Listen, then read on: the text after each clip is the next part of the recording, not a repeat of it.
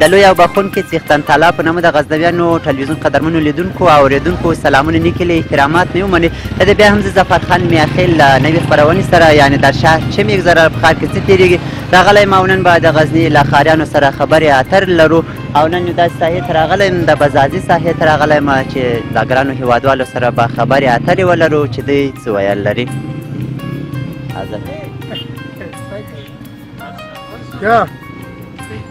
دې خواته راسه ګورې مخ ته به نه راځئ د کمرې والې کومه خواته نوم مو راته واخلئ کاکا. زما نوم یار محمد.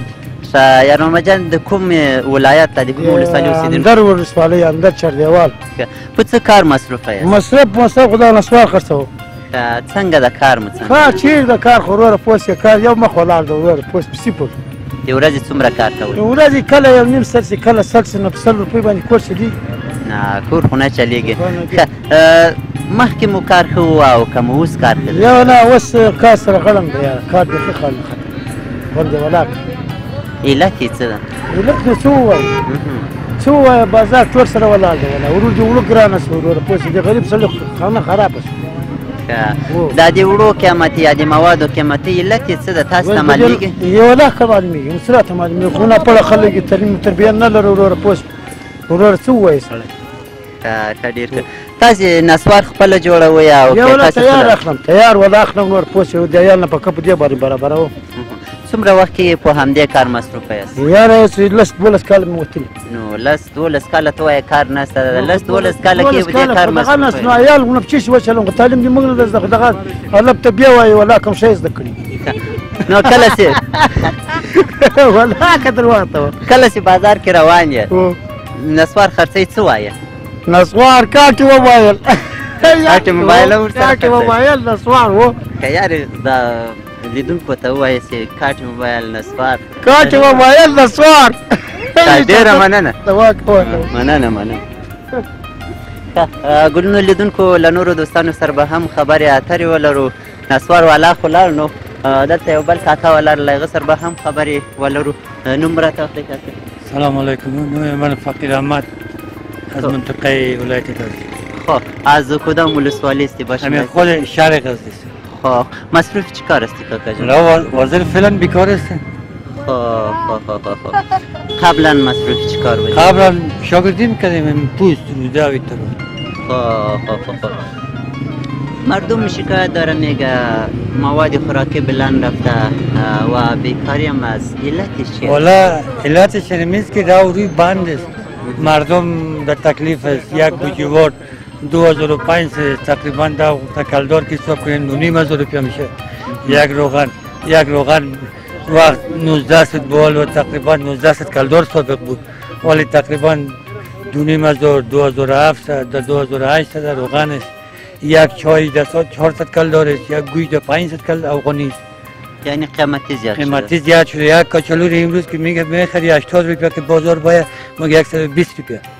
یعنی تولیدات وطنی ما و شما چرای قرضان است؟ مثلا ما و شما در زمستان 1 کیلو بادنجان رومی میخریم 50 روپیه 60 روپیه حالا یک سیرش از 30 روپیه است. این خو رفت نداره. اگر خارج بره رفتشون خوب است بلند است. اگر در داخل افغانستان داخل غزنی باشه او ارزان است. یک سر انگور در 120 روپیه بود ولی یک سر انگور در 500 است. این دلیل چیست؟ خارج مره. چیزی که خارج بره او قیمتش بالا است. یک لیلامی از اونجا مایه در 10 روپیه 20 روپیه اینجا که میشه او در 200 است. عزیز که او از خارج مایه چیزی که خارج بره او قیمتش بلند میشه. تشکر زنده باش کاکا خیلی جان. میخواند. تشکر. دوستانو له نورو ورونو سره به هم خبرې اترې ولرو. دلته یو ځوان ولاړ دی له هغه سره هم خبرې کوو. نوم راته واخلئ. شیرحسن خبره کومه. شیرحسن وروره د کوم ولایت اوسېدونکي یاست تاسې؟ د میدان وردګو. دلته په څه کار لګیا یاست؟ بس کوریګارۍ لګیا یم. یعنې څه کار کوئ؟ مثلا دا کوریګارۍ بنایي دا شون. یعنې خپله اوستا یې؟ ښه ډېر ښه. څنګه دي کارونه څنګه دي وضعیت څنګه؟ کارونه والا په ټاپه ولاړ دي بس قیمتۍ ډېرې دي کاروبار نشته دی بیکارۍ زیاتې دي. که څه هم ګڼه ګوڼه ډېره د بازار کې او خلک په کارو لګیا دي لکه څنګه چې زیاتره هټیوال زه وینم. علت د بیکارۍ علت په څه کې ده؟ د بیکارۍ علت په دوی کې دی چې مثلا کار و روزګار ودرېده، کارونه ولاړل د بینه، اقتصاد ضعیفه شو. خپله اوس د ورځې څو عایدات لرئ، یعنې څومره کار کوئ؟ یعنې داسې ورځ رسي چې 300 کار هم وکړو، داسې ورځ رسي 200 هم وکړو، داسې ورځ هم رسي چې بیخي کار نه پیدا کړي. اوس د ډېر وخت بیکاره بس بیکاره ګرځو. څونه وخت کېږي چې بیکاره؟ تقریبا یوه نیمه میاشت کېږي چې بیکاره یم. ښه ډېر ښه. نو د بیکارۍ علت تا نه راته ویلې چې په څه کې ده؟ د بیکارۍ علت خو همدا علت دی چې مثلا څه درته ووایم؟ نه څه ووایه، څه چې د زړه کې راته ووایه. خو همدا علت دی چې بس کار نشته، کار نه پیدا کړي. له اسلامي امارته تاسو څه غوښتنې لرئ چې څه وکړي باید؟ موږ د اسلامي امارت نه دا غوښتنه ده چې مثلا شیان ارزانه شي، لکه اوړه، غوړي، چای، شیرینۍ، مثلا دا شیان باید ارزانه شي. خلک د بد وضعیت سره مخامخ دي، خلک یعنې د بېګا اوړه په کور کې نه لري، کارونه شته نه، باید کارونه اقتصاد برابر کړو. زموږ تاسې زیاتره ځوانان له هېواد نه په تېښته دي، یعنې روان دي د هېواد نه بهر په قاچاقي ډول ځي. هغو ته څه پیغام لري چې راسي خپل وطن کې کار وکړي که خارج ته لاړ شي؟ نه دغو نه دا غوښتنه لرم چې را دې شي مثلا خپل وطن دې آباد کړو، خپل وطن دې جوړ کړو. او د اسلامي امارت نه دا غوښتنه لرم چې باید په کار یې کړو او کار ورته برابر کړو. خپله هم خارج ته تللی؟ د خارج او د افغانستان دا د کار څونه توفیر ده؟ څه رقم توپیر؟ یعنې څونه توفیر؟ دلته خلک د راحتي احساس کوي کورې؟ نه هلته. ولې؟ هلته په دو خاطر چې مثلا کار زیات دی، کار شته، اقتصاد دغه ملک او یا دغه ځای جوړ دی. او دلته خو راګوله مخکې دونه ډېر جنګونه او مثلا خلک په د جنګو د دو شیانو نه په تېښته وو، کار نه وو. اوس په جنګ نسته، جنګ ختم شوی. خو بس چې جنګ ختم شي، کار پیدا شي، نو خارج ته څه بلا غواړو. په ژوند کې کومه که جالبه خاطره در باندې تېره سوې ګلنو لیدونکو ته یې ووایاست؟ بس انشاءالله داسې خاطره خو نه ده. څو کاله؟ د 28 ده. د 28 کالو یې هېڅ خاطره نه در باندې تېره سوې؟ داسې خاطره والا که تېره وي. مننه. را دوستان وایي قامت کې نه یې غلی؟ یو ورله کې اشتباه شوم. نو د هغه سهوا د بغداد درغلې ده، څه خبره ده؟ ډېره مننه، ژوندی اوسئ، خیر لاړ شئ. ښه دوستانو، دلته یو بل کاکا ولاړ د ګوټونه بیخي راځړولي دي، نه پوهېږم چې کار یې ښه ده که څنګه کیسه ده. دی به تاسو ته ځان در وپېژني، نوم راته واخلئ. عبدالجبار یم، د کندهار د ولایت یم. د کندهار د کوم ځای اوسېدل؟ د کندهار د شورندام اوسېدم. اوس په څه کار لګیا یاست غزني کې؟ دا ګوټو اخته یو وروره ښه. کار مو څنګه ده؟ الحمدلله اوس ښه دی، بد نه دی.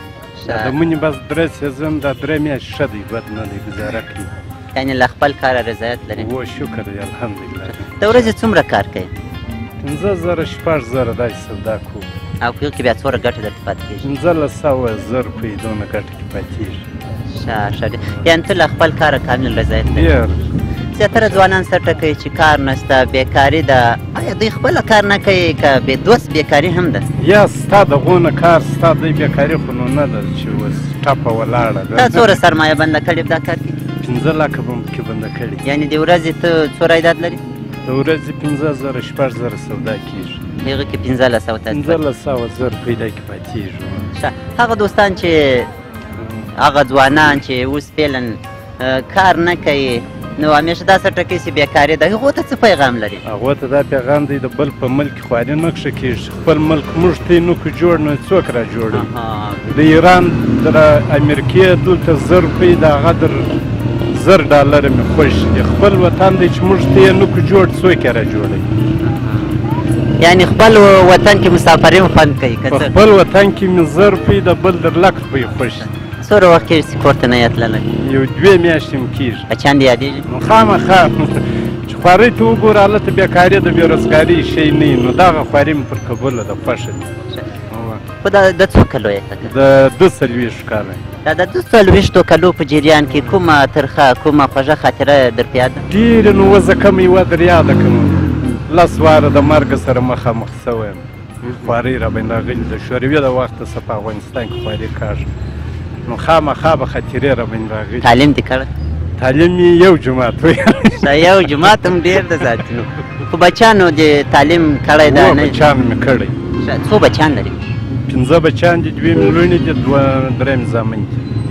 هغوی هم اوس درس وایي یو دلې دوه زما سره دي یو دورې درس وایي یعنې له کندهار د راوستې دلته چې هم کار وکړي هم په هغو باندې تعلیم وکړي یا داسې پلار خوند کوي ښه ډېره مننه کاکا جانه له اسلامي امارته څه غوښتنې لري اسلامي امارات څه دا غوښتنه لرو چې بس خپل ملک پر قراره عوامو ته یو داسې کار و یو ښه روزګار و دا دغه کې بس چې عوام په امن یې بالا خیر و خیرات دی طالبان سم دا غوښتنه ده بس چې د پاکستان لاسوهنه زموږ د ملکه څه بنده شي ډېره ښه ده د ایران د پاکستان خارجي لاسوهنه چې بنده شي تاسې یادولې وکړه چې پاکستان لاسوهنې کوي په افغانستان کې څه لاسوهنې کوي لاسوهنې خو نو دا د خامخا خو موږ ته هر سړی به پوهېږي چې کوي یې نو هغه هر سړي ته ورمعلومېږي که اوس تا ته له تا نه څوک خواهش وکړي چې راسه خارج ته وړې د ورځې زه 15,000 روپۍ تا درکوم ته ولې کار کوې یا چې 10,000 راکوي نور ځم یعنې په خپل وطن کې خوشحاله یې نر پښتون یې ډېره مننه ډېره مننه ښه ګلنو لیدونکو دا کاکا خبرې مو هم واورېدې واقعا چې ډېرې ښې خبرې یې وکړې او په وطن مین شخصیت و له بل ګران دوست سره هم خبرې اترې لرو دی به تاسو ته ځان در وپېژني خو د معرفي کړم بسم الله الرحمن الرحیم نوم مې عبدالقدیم الهام دی میدان وردګ ولایت اوسېدونکی یم چې فلحال د ښارسازۍ کارمند یم خو د 4 میاشتې کېږي موږ کوم معاشونه نه دي اخیستي او همتا زموږ کاروبار ټول په همدغه معاش باندې ده دې خواته نوم دې څه راته واخیست عبدالقدیم الهام ښه الهام صاحب د میدان وردګو د ولایت اوسېدونکی ستاسې بله زه د میدان وردګ ولایت اوسېدونکی یعنې تاسو ښارسازي کې کار کوو 4 میاشتې کېږي تاسې معاش نه ده موږ معاش نه ده اخیستی نو د 4 میاشتې کېږي چې کوم معاش هم نه ده اخیستی او نور بل کوم کاروبار موږ نه لرو او دا چې زه د کورنۍ سرپرست هم یم نو همدغه معاش ته زه توقع لرم په همدغه باندې زما زندګي ده په همدې معاش باندې اوس هم ښارسازي ته ځئ هملته وظیفه لرئ زمونږ کارونه داسې ورځو حاضري ورکوو نور هغه د کار ساحه نشته ده مثال چې موږ هغه د کار ساحې ته ورشو بلکې شته ده خو دوی موږ ته داسې وایي چې معاشات نشته ستاسو دپاره نو چې معاش نه وي نو کله څوک کار ته حاضر کېدلی شي اوس فعلا په کومو کارو بوخت یاست یعنې څه کار کوئ یعنې اوس فعلا بېکاره یم حتی دې ته ماده یم چې مثال که یو کار پیدا شي مثلا هغه که د کلنګ کار وي د بلچې کار وي دې ته موږ ضرورت لرو چې مثال د دې د لارې موږ یو عواید لاسته راوړو یو څه لاسته راوړو خو هغه کار هم نشته افغانستان یو داسې خوار و زار ملک ده چې د هغو دپاره د کار زمینه نه ده برابره موږ ته ډېر ښه له کومې پوهنځۍ فارغ یاست تاسې زه د جیولوجي معدن کې د اکتشاف انجینري بخش نه فارغ شوی یم تقریبا 3 کاله مې کېږي چې فارغ یم همدغه سخت کال زه په وظیفه شولم همدو سخت کال کې نو بس نو دغه د دولت سقوط و د دوی سقوط سره همدا وشوله چې ما تر اوسه معاش هم نه ده اخیستی یعنې بیخي چې وظیفې ته تللی یاست دندې ته تللي یاست تر اوسه مو بیخي معاش نه ده ترلاسه کړی هغه د 2 میاشتو معاش هم اخیستی هو هغه معاش هم اخیستی ده د هغو نه وروسته کوم معاشونه چې دي هم موږ نه دي اخیستي انشاءالله هغه ورځ به م راتلونکې چې ستاسې معاشات هم درته ورسیږي او ستاسې غوښتنې هم ومنل سي ښه له اسلامي امارته څه غوښتنې لرئ د اسلامي امارت څخه زما بله مهمه غوښتنه دغه ده چې مسلکي کسان په همغو دندو باندې وګمارل شي دا نه چې مثال یو کس وي د اقتصاد بخش ویلی وي او د ده دپاره کار نه وي او داسې کس مقرر شوی وي چې هغه کار ونه شي کړلی مثلا د ده د خپل مسلک مطابق نه وي زما غوښتنه همدغه ده ښه ډېره مننه بعضې ځوانان شکایت لري چې کار نشته یعنې بهرني هېوادو ته ځي مخکې تا وویل چې هغو ته زما پیغام ده چې خپل وطن کې کار وکړي او خارج مملکتو ته ولاړ نه شي نو بیا هم ستاسې له هغو ځوانانو نه توقع څه ده د هغو ځوانانو نه مې توقع دا ده چې لږ څه د دوی حوصله وکړي همد خپل ملک کې د پاتې شي انشاءالله نو په همدې ملک کې به دوی ته د کار زمینه برابره شي نو اسلامي امارات هم دا کوشش به وکړي چې مثال د دوی دپاره په همدغه خپل ملک کې کار زمینه برابره کړي دا چې تر اوسه د حکومت سیستم هم سره نه وای ده نو دوی هم تر اوسه هغه خپل زما په فکر باندې دوی خپل معاشات نه لري نو د ځوانانو نه مې همدغه غوښتنه ده چې دوی لږ د حوصلې نه هم کار واخلي تر څو په خپل ملک کې په کار شي د څو کلو یې د 28 کالو د 28 کلو کې د مکتب دوره کې یا د محصلي په دوره کې کومه جالبه خاطره در باندې تېره شوې نور خو داسې کوم ښه یعنې خاطره کاري نه دفتر. لرم. نو د تحصیلي دورې کې نو بېلې بېلې خاطرات لرم. هغه هم دا چې هغه دغو خاطراتو سره ټول محصلین مخامخ کېږي. د بې خرڅۍ مشکلات مثال دا راته وایه د محصلې په دوره کې دي ځکه چې دا دوره په موږ باندې هم تېره سوې ده. اشپزي به تا کوله که نورو ملګرو؟ والا که دا خبره وکړم نو د آشپزي په حساب کې دا چې زه ډېر ماهر هم نه یم. ما ډېره مسلې کله دې دیګ سوځولی و داسې وخت راغلی ولې نه دیګ سوځولی د پوهنتون په اول صنف کې وم که نو بیا نو هغه وخت راغلی د رښتیا نو د وطاق ملګري لږ څه خواشیني وي. ما ویل خیر تاسو دپاره به زه بل دیګ برابر کړم. دغونه وروسته ما د خپلو ملګرو همصنفیانو ته یا وطاقوالو ته دا خبره کوله چې د اشپزي کار ما ته مه راکوه، نور کارونو کې به تاسو سره ملګری. ډېره مننه الهام صاحب، نړۍ مننه تاسو نه چې موږ ته دې خپرونه کې وخت راکړله.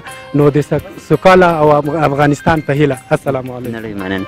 ښه قدرمنو لیدونکو، د الهام صاحب خبره مو هم واورېدې. له نورو دوستانو سره هم خبرې اتر لرو. له موږ سره پاتې سئ او زموږ همدا خپرونه له یکشنبې تر چهارشنبې د غزنویانو له راډیو ټلویزیون څخه مه هېروئ د شپې له 7 بجو تر 9 بجو او له راډیو څخه هم خپرېږي د غزنویانو له ټلویزیون څخه هم. دلته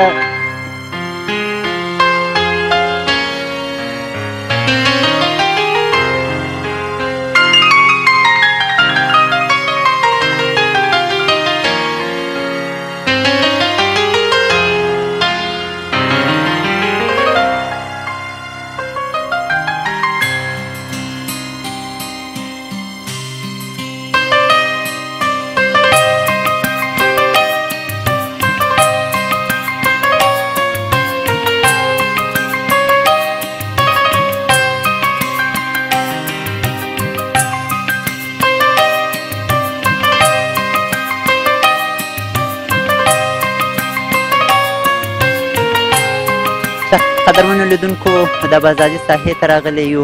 له نورو دوستانو سره هم خبرې اتر لرو. دلته یو ماشوم دی په ګاډۍ کې د لیلامي کوټونه خرڅوي. دی به تاسو ته ځان در وپېژني. نوم راته واخلئ ګرانه. زما نوم محمد نسیم د کندهار ولایت د بایپاس د درېمې ولسوالۍ د بایپاس. نوم دې څه راته وایي؟ محمد نسیم. محمد نسیم جانه، دلته په څه کار لګیا یاست؟ دلته په لیلامي. څنګه دی د ورځې څومره کار کوئ؟ د ورځې دغه 300 2.5 افغانۍ سودا کېږي. ښه. یعنې کندهار کې کارونه څنګه وړې کارونه ښه دي که دلته؟ یا د دې ښه دي. په کندهار کې خواري درېدلې وي. ښه. یعنې له خپل کاره اوس تاسې رضایت لرئ؟ و دلته تنها راغلی یې که نور د کورنۍ غړي هم دي در سره؟ یا زه یم، زما پلار یو بل ورور دی، یو وطاق دی. یعنې په ټولو کې کوم یو ډېرې پیسې ګټي؟ په ټولو کې نو زما پلار ساندې په هلته پارک کې دی، په لیلام خرڅي په پارک کې. هغه د ورځې څومره ګټي؟ هغه د ورځې دغه 3000 4,000 افغانۍ ګټي. په څومره وخت کې کور ته ځئ تاسې؟ 3 میاشتې بعد بیا ځو. 3 میاشتې لې په غزني کې تېرو بیا ځو. یعنې له خپل کاره رضایت لري؟ و ښه خوشحاله یې؟ اوکې. درس یې نه ده ویلی؟ ویلی مې دي، درس مې ویلی دي. په آینده کې که څوک تا ته پیشنهاد وکړي چې ته راسه درس ووایه له دې کاره تېر سې، بیا تېرېږې له دې کاره؟ ولې نه تېرېږم، اوس هم د درس راغلی. ښه. یعنې مدرسې دیني درسونه دي ویلي؟ و د دیني درسونه مې ویلي. څومره درس دې ویلی؟ ډېر کتابونه مې ویلي دي، غټ کتابونه مې ویلي. ښه. د څو کلو یې؟ دغه د 12-13 کلونو. ښه. او په آینده کې غواړې چې بیا هم درس ته ادامه ورکړې؟ ولې نه. خاص دا ژمی دا کار کوې؟ ښه. دا کورتۍ دانه په څو خرڅوئ تاسې دلته؟ دا کورتۍ دانه په 1.5 افغانۍ خرڅو. څو؟ په 1.5. او تاسو ته په څو راځي دی؟ موږ ته راځي په دغه 80 افغانۍ 90 افغانۍ راځي. موږ د بلې ورسره رانیسو بیا دغسې. یعنې یوه کورتۍ 80 افغانۍ ګټه کوي؟ ښه. ښه. ډېره مننه، ژوندی اوسئ. خیر. ښه. ګلنو لیدونکو،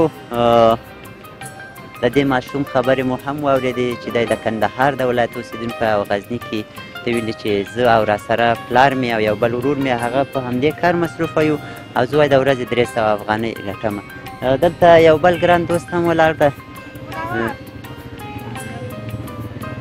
ښه. کاکا نوم راته واخلئ. نوم محمد ولی. دا کوم ځای اوسېدونکي یاست؟ غزني ته ولایت. غزني د کوم ځای؟ د واغظ د ولسوالۍ. د واغظ د کوم کلي؟ عبدالله کلی. ښه ډېر ښه. په څه کار لګیا یاست؟ یعنې په څه کار وکړو؟ دیکاني کار کوو غریبي دې کانې دا راته وایي سږ کال بانجانو حاصلات هم ډېر ښه وو او د انګورو هم ښه وو، ولې داسې ارزانه دي؟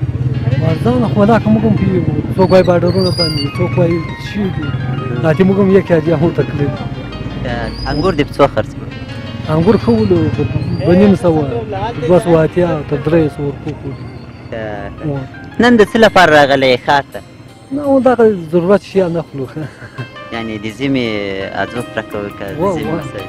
دغه شیان یعنې دا د ژمي غمه دې وخوړه که؟ ژمه نیکم نیمه یې وخوړل. ولې علت یې څه و؟ ګراني ته شی نه سوسته هغه نو مجبور یې هغه شی خو به پوره کوې نو. خو به خدای ته صبر. یعنې د ژمي نیمایي غمه دې وخوړه که یا؟